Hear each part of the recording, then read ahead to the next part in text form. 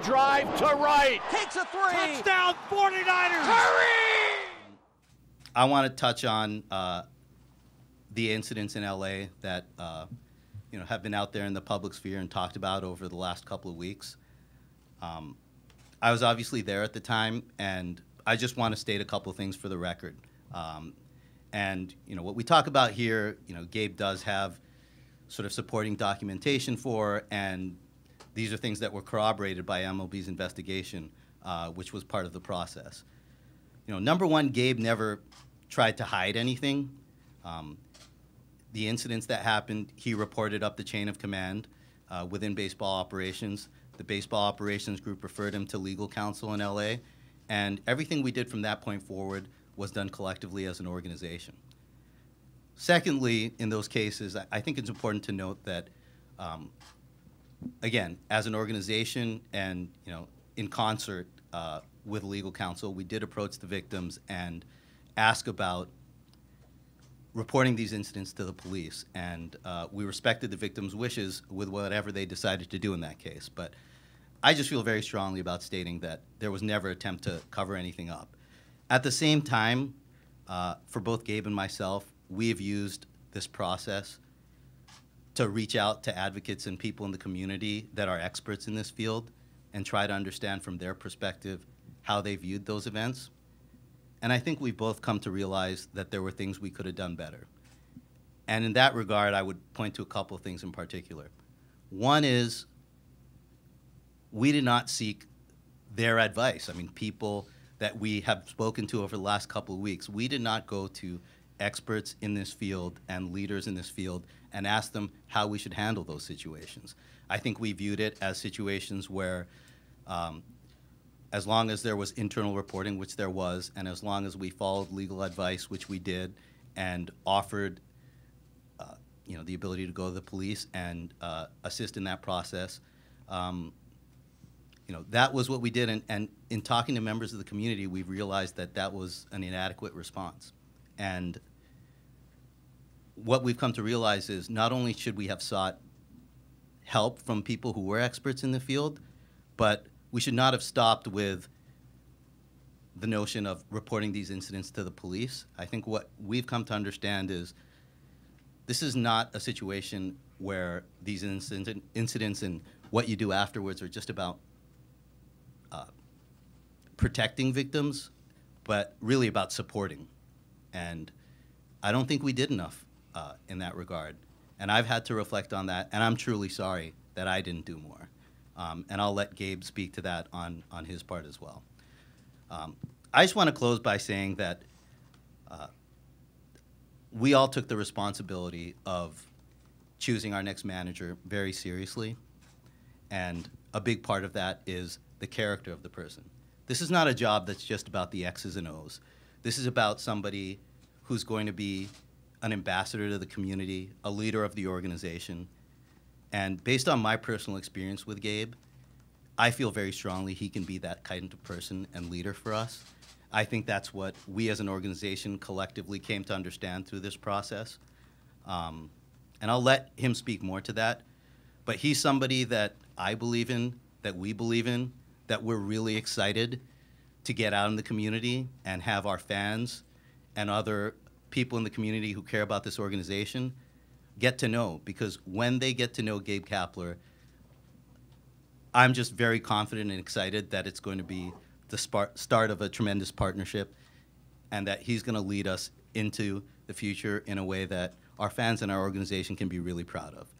So I mentioned my mom and dad, they weren't able to be here today, but I leaned on my mom pretty heavily through this process, and for pretty obvious reasons. I think if I could go back and do some of the Dodgers stuff different, I probably would have called my mom and asked her a few more questions about which steps to take, and to Farhan's point, figuring out ways to support even better. And I think this is the right time to say that I'm sorry that I didn't make all the right moves.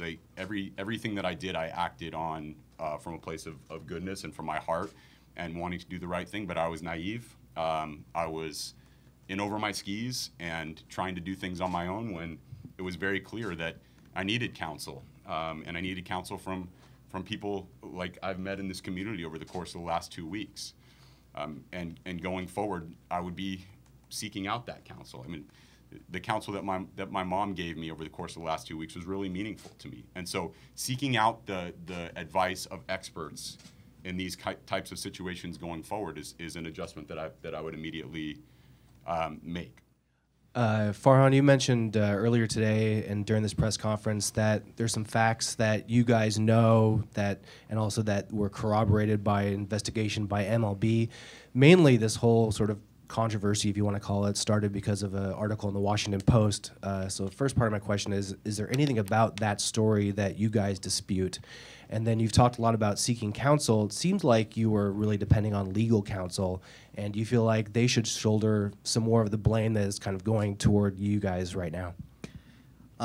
Well, I really just want to speak for myself, and I know Gabe wants to speak for himself, and it's important for me, and it's been an important part of this process for me to take accountability.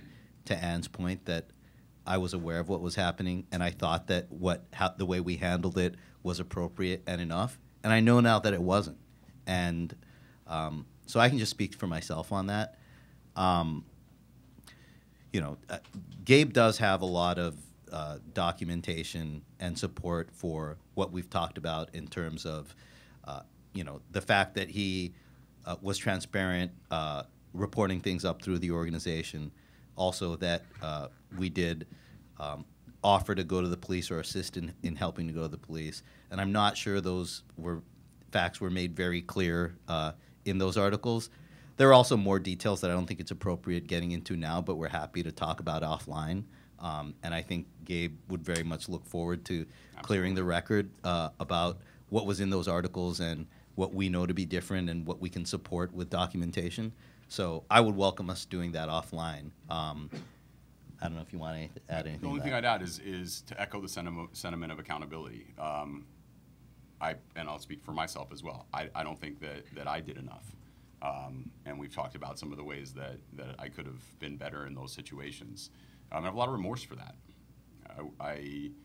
I wish I would have been more informed. I wish I would have gotten more informed. And I take responsibility for not taking those steps. I don't blame. You kind of asked the question about legal counsel. Like, my responsibility in the issue was my responsibility in the issue, and that was to ask more questions. It was to get more counsel. It was to not naively think that I was in a position where I could help in the specific ways that came up in that article. Hey, Gabe and Farhan. Mark Sanchez from KNBR. Going back to the 2015 incidents, you said you sought out, or you should have sought out, experts' opinions on what to do. What did they tell you should have done next? Like, what was the next step that you should have done? You want me to take it? Yeah. Go ahead. I'll add. Sure. I think the first step is to ask more questions. Openly and directly, I wasn't prepared to facilitate anything. I wasn't prepared to be as supportive to the victims as I could have been. The only way for me to prepare would have been to ask for the counsel of experts in the field. And what that counsel probably would have been, and again, this is a little bit of speculation, but I'm guessing it would have been to step aside and let people who are much more equipped to handle these situations handle them. And I, like I said, I naively, and perhaps even arrogantly, thought that I could be impactful and help. And I was just over my skis. I didn't do as good a job as I could have, and now I know that the best action steps for me to take would have been to seek out the counsel and the expert opinion of a lot of people who are devoted to these issues. And I think that would have been the counsel that I would have gotten, was to do more of that. Yeah, I would just add that when that 2015 incident took place, the MLB protocol wasn't in place. That was still a time when organizations were trying, whose recourse was to handle it internally the best they could. And I think it's been a really important and valuable step that that protocol is in place now, because MLB is able to provide the kind of support and expertise that we didn't have or we didn't seek out at the time. So I would just echo what Gabe said, that involving people who are better equipped, who have experience in these areas, rather than just making inferences about what the right thing or appropriate thing is to do. That's what's come out of the conversations for us over the last couple of weeks. And again, I would just add, the notion of support goes way beyond asking whether things should be reported to the police. And I think we viewed that as very one-dimensionally.